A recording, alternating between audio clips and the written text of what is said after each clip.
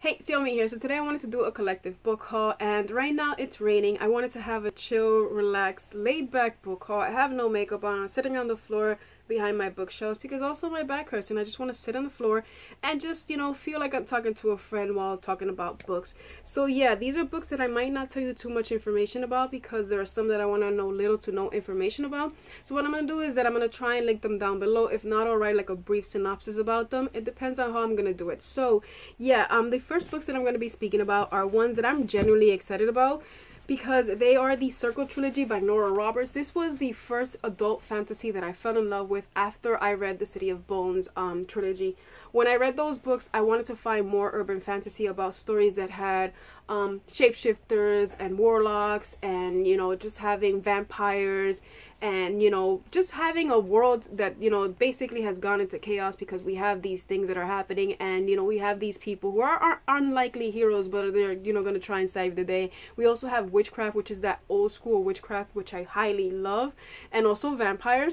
There is a brooding vampire that I remember that I loved so much. And I remember reading the first book, I think it was 2 years ago, and when I was in my 20s, I was obsessed with this series, like obsessed. Like I tell you that I read this series about like every other week because that's how obsessed I was with it.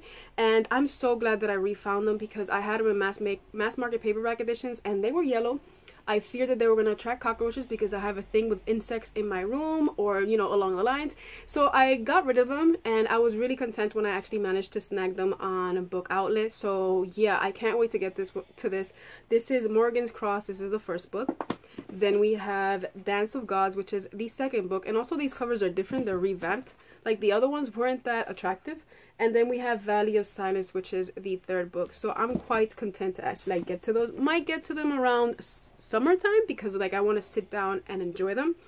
The next books that I got are also a trilogy, and this is the first trilogy that Susan Dennard ever released, and I am obsessed with the Witchland series. So I wanted to read her first trilogy to see how is it that her writing has grown, and also to see if there are other characters that I can genuinely love, because I am also fangirling every 5 seconds for Adwin. I can't stop thinking about him, especially Bloodwitch. That took a lot out of me. But anyways, I want to read her first trilogy, which is Something Strange and Deadly. This feels like it's going to be historical fiction and also like probably zombies, because those two look like zombies back there. The second book is A Darkness Strange and Lovely. And the final book is Strange and Ever After. I love it because it has the pyramids on the back in the Giza Plateau. And I am obsessed with Egyptian mythology. So if it's woven into the story, trust me, I'm going to fangirl and freak out like you have no idea. But I really can't wait to get to that series. Hopefully there's a character like Adwin that I can obsess with because, like, let's be real, he has stolen my heart. The next book that was gifted to me is The Good Daughter by Karen Slaughter. What I know about this is that it is a suspense psychological thriller. That's all I really need to know. I read The Woman in the Window, fell in love with it, want to read more suspense psychological thrillers, but not that crazy suspense psychological thrillers just because, I don't think my heart can take it. What I know about this is that it says that 2 girls are forced into the woods at gunpoint. One runs for her life. One is left behind. That sounds creepy as hell. So hell yeah, I want to read it. The problem is that I read psychological thrillers during the day because if not at night, I won't fall asleep because my mind tends to play tricks on me. So yeah, I'm going to be scared for that one during the day. The next one that I got is Dark of the West by Joanne Hathaway. I was sent this book in a book box that I represented in February, and that is Fake Rate. What I know about this is that it is a debut novel, and I do love finding and discovering more debut authors, so this one is one that I'm highly intrigued by.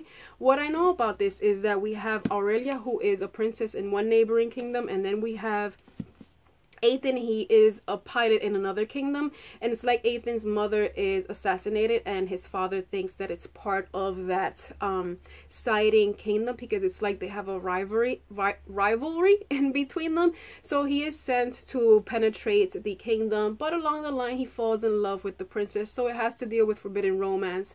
The fact that there's war also included, and maybe not letting your kingdom get effed up along the way.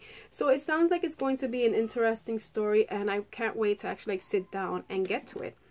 The next one that I got is By Your Side by Casey West. I did manage to read the audiobook like probably a year and a half ago, and I really enjoyed it, and I wanted to get the physical copy of it and just sit down and enjoy it, because this is a fluffy, cute contemporary read that I want to reread because it was just that good. And what I know about this one, or what I remember that I know about this one, is that they get trapped in a library, and that was something that always intrigued me. Like, how is it, the hell is it that they get trapped in a library and nobody else knows what is it that's going on?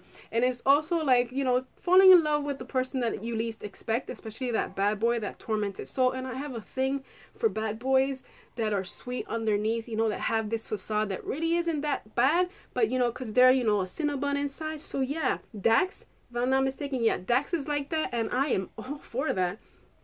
The next one that I got is Josh and Hazel's Guide to Not Dating by Christina Lauren. I read Roomies, I think it was last year, and I really enjoyed it, and I wanted to read more Christina Lauren books, because there are some that I'm not gonna you know, deny that I really don't care about. But this one is one that really did intrigue my curiosity, because it's like we have a main character who's really stubborn, who has a way of thinking, and it's also, you know, she's really blunt, and that's something that did intrigue me, because, you know, I'm along the lines like that. And then we have sorry, then we have our main character, who's Josh, another character that, you know, it's like they are completely opposites, so maybe opposites attract, and they're trying not to fall in love with one another, but obviously life has a funny way of proving things that, you know, you can fall in love with the least likely of a person that you expect. So this might be a really fun and cute story, so I can't wait to get to that one. And the next one that I got is Love and Other Words by Christina Lauren. Also, this one, what I think I know about it is that we have our main character, and she's, can I say, like, she feels like, from what I read about the synopsis, is that she feels really reserved. It's like, you know, she wants to be financially secure with this person, but it's like, I felt like she doesn't love him, but she just wants to feel security in her life, and it's like, you know, she wants to, you know, feel like there's nothing missing, but generally doesn't matter if she loves him or not. But then something happens in her life, and it's like, you know, everything gets turned upside down.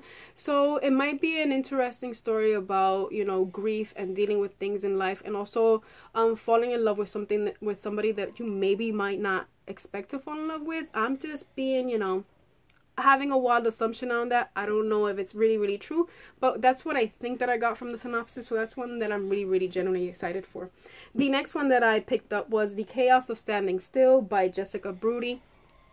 What I know about this one is that our main character received a text message, and she doesn't want to read that text message because it's the last text message from her friend, and her friend is one that, you know, she died.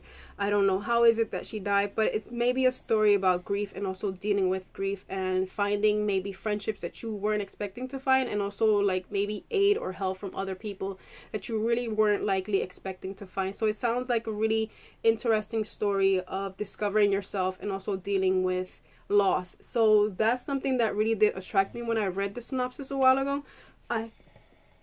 My dog is dreaming. He's moving his little paws. Oh. But yeah, this one sounds like it's gonna be a really good read. So maybe heart-wrenching, we don't know, possibly, hope so, because I like to cry in contemporaries. I'm a sucker for them, you know. I'm a weak soul sometimes. The next one that I picked up was I See London, I See France by Sarah Mironowski.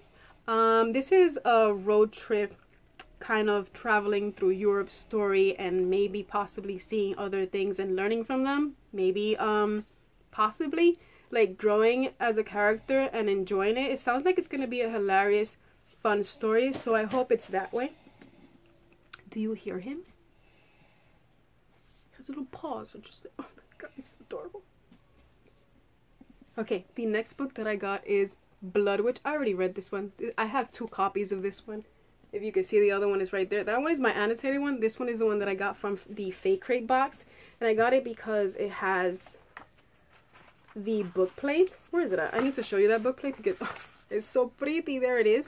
And this is the 3rd installment in the Witchland series. This is, or it has an arc of Aidwin, which is the Bloodwitch, the one that I love. There are so many things that are happening, so many plot twists and turns that just suck me in, and just such gorgeous and beautiful moments that I'm going to be rereading this book and doing like a book diary, because it's going to be spoilery, because I want to get all my thoughts out and also some theories that I have. So expect that pretty soon, because I completely fangirled over that book, and I still have it in my mind. I can't take it out of my mind.